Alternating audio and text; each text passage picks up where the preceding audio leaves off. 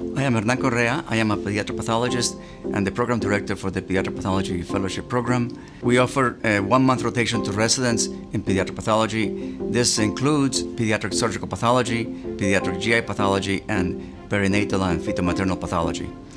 During the routine surgical pathology, the residents are exposed to all kinds of benign and malignant tumors, malformations, deformations, and overgrowth syndromes, as well as a large number of liver biopsies and resections.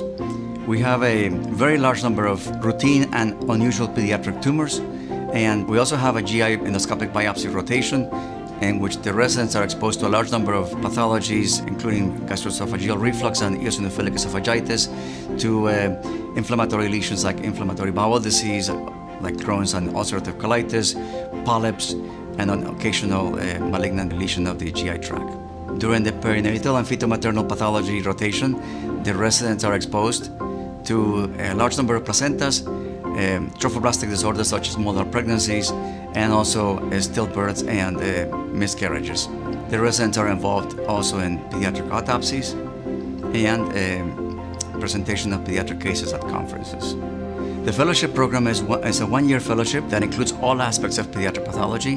The fellow is exposed to all the tumors, the endoscopic biopsies, liver biopsies, and also rotates through neuropathology, hematopathology, cytopathology, and forensic medicine.